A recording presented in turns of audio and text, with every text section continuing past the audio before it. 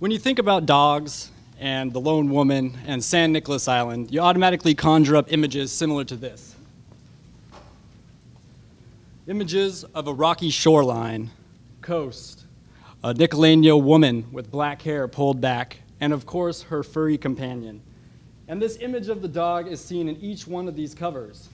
And it's portrayed here very wolf-like. And this dog is actually the village dog from northern Canada and Alaska. Its characteristics include very large size, thick coat, erect ears, and a tail that turns back over its body. And when we really look at the historical accounts of the dogs that were with Juana Maria, we understand that the descriptions point to a dog that was coyote-like, thin, brown, tan, with a downturned tail. And those descriptions do not describe this dog, but they describe a dog similar to this. This is a sculpture of Juana Maria and her Plains Indian dog with her.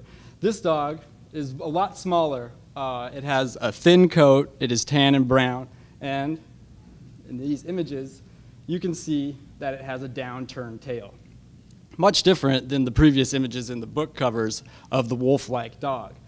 And you can also see that it has a very prognathic snout. That's much different than the broad facial description of the wolf-like dog. So these dogs are very different. For the book, the fictional account, that dog makes sense. But in reality, these dogs were the dogs that were on the island. And you can also see in the plains where they originated, they were working dogs. They were carrying things. They were involved in hunting with the Native Americans there. So they were very active. This project started about 5 years ago when I started going to local museums, San Diego Museum of Man, Santa Barbara Natural History Museum, and skeletons that Lisa had on San Nicolas Island. I just started measuring the elements per Vandendreich, just taking any element that I could get and measuring it. After 5 years, I had about 5,000 elements that were measured. And I had to, in some way, narrow this down to give me a sample that I would be able to use to compare to other previous literature. And what I did was, first of all, I took out all the juveniles because there's so much difference in juvenile canine skeletons. I got rid of those, first of all.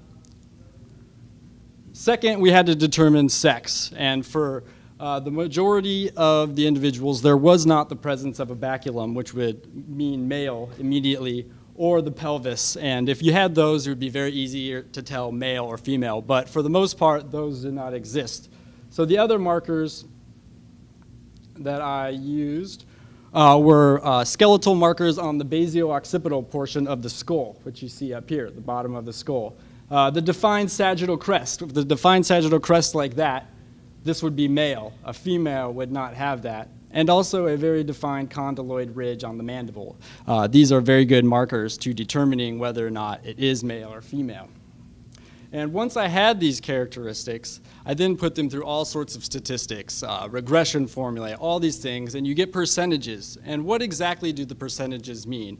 And I started plotting different characteristics of the dogs, the different skull morphologies and the height and things like that.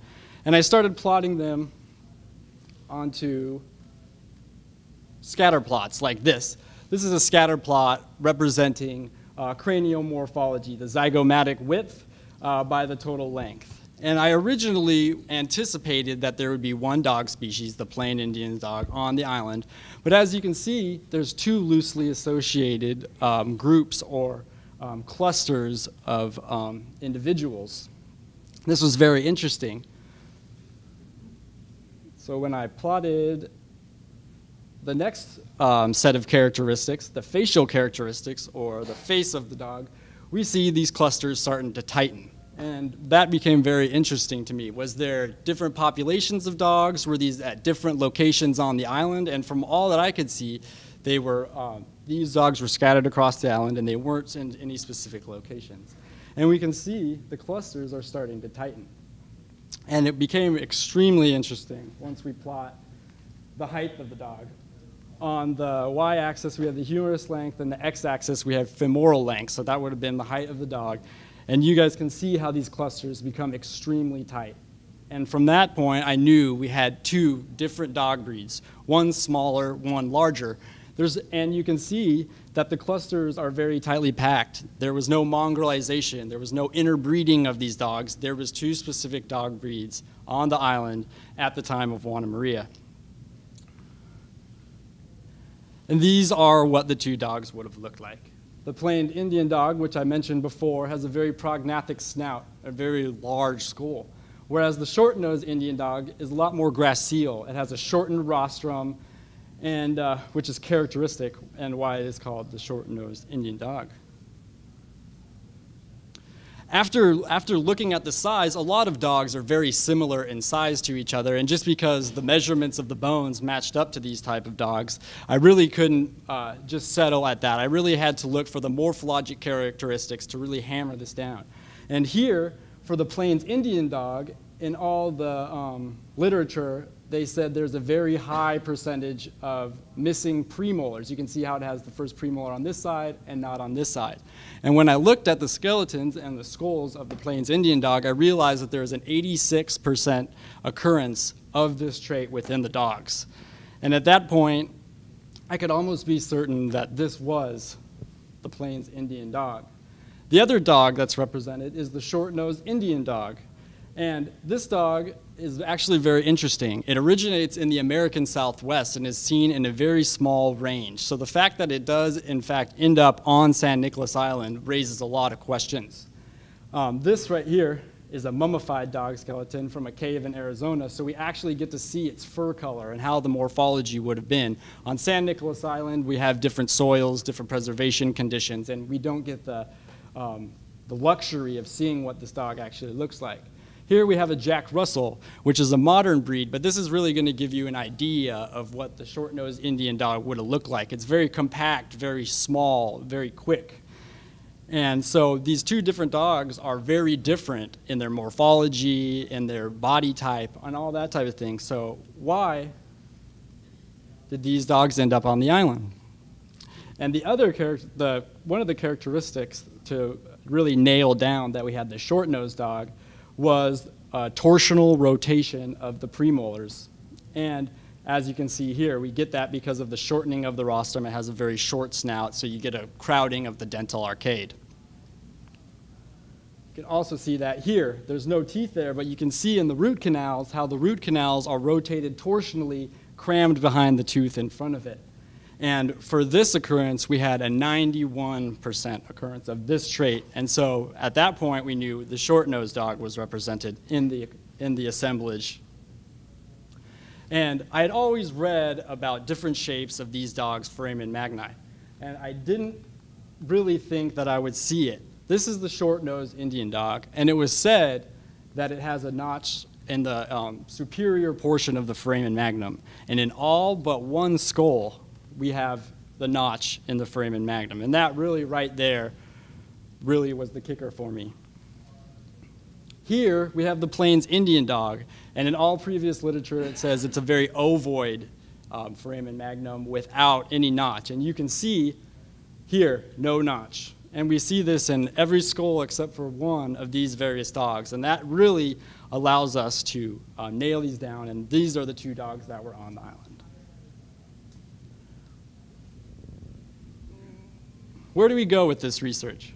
Well, here's a map of the distribution of these Aboriginal dog breeds across the United States. You can see the village dog is all the way up here, and the Plains Indian dog centered here, with a little swath coming out to San Nicolas Island. Now, when looking at this, that was very interesting to me. Why does a dog from the plains end up on a coastal island in Southern California?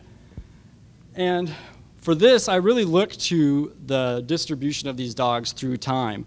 In the middle period, we have the Plains Indian dog appearing pretty heavily in the archaeological record, but we have no short-nosed Indian dog. Once the late period, then we have the onset of the short-nosed Indian dog.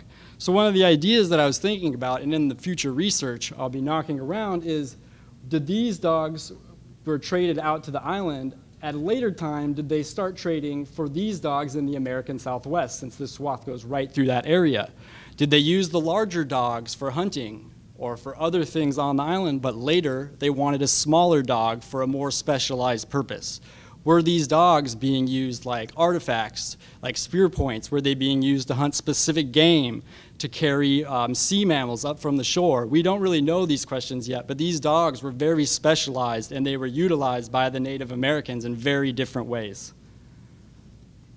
And here, a lot of the people in our lab, and I have to thank them for doing this research, looking at the pathology. Elizabeth Netherton has been doing this research, is that we can look at the skeletal markers of these animals and really determine what were they doing. We don't have any ethnographic accounts of what they were doing on the island, so we really have to look to their skeletons. And here you can see a thoracic vertebrae that has osteophytosis pretty bad, and that's the result of arthritis. And we see this occurrence in dogs that are working dogs, dogs that are pulling things, dogs that have a lot of pressure on the vertebral column for long periods of time. And we see this in a lot of the dogs, and even in dogs that are not very old, we see these type of skeletal markers. We also see a lot of broken and re-healed bones, such as ribs. And we know that these dogs were working, they were active every day. They were breaking bones, they were healing bones, and that type of thing. And what's really cool, down here we have a dog scapula with a puncture wound. And we think that maybe these dogs were hurting sea lions, things like that, and would have resulted in a puncture wound to the scapular area. But what's even more interesting about this is that you actually see healing. And this wound would have rendered the dog incapable of walking for a serious period of time. And in order to get this bone regrowth, you would have had to have cared for the dog. It wouldn't have been able to fend for itself. And in the dog's stomach contents, we actually see burnt fish. Unlike, even today, you probably wouldn't cook a meal for your dog, but back then, they actually had fish that these people were going out and fishing, bringing it back, and cooking it for the dogs in order to give it to them. As Renee previously mentioned, these dogs were very specialized, these dogs were cared for, and these dogs were loved by these people. We also can see here a burial of one of the dogs, and we find these burials in conjunction with human or ceremonial contexts. We very rarely see these burials in midden. In all my research, I've only seen 2 elements associated with midden, whereas in the eastern United States, dogs were eaten and cast away. Here, we don't see that. Here, we see ceremonial burials and also burials in conjunction with humans. So on San Nicolas Island, what we can walk away with is the dogs of Juana Maria were very specialized. They were very cared for. They were given the resources that they needed in order to do the job that they needed to be done, whether it was hunting, whether it was carrying things, or otherwise.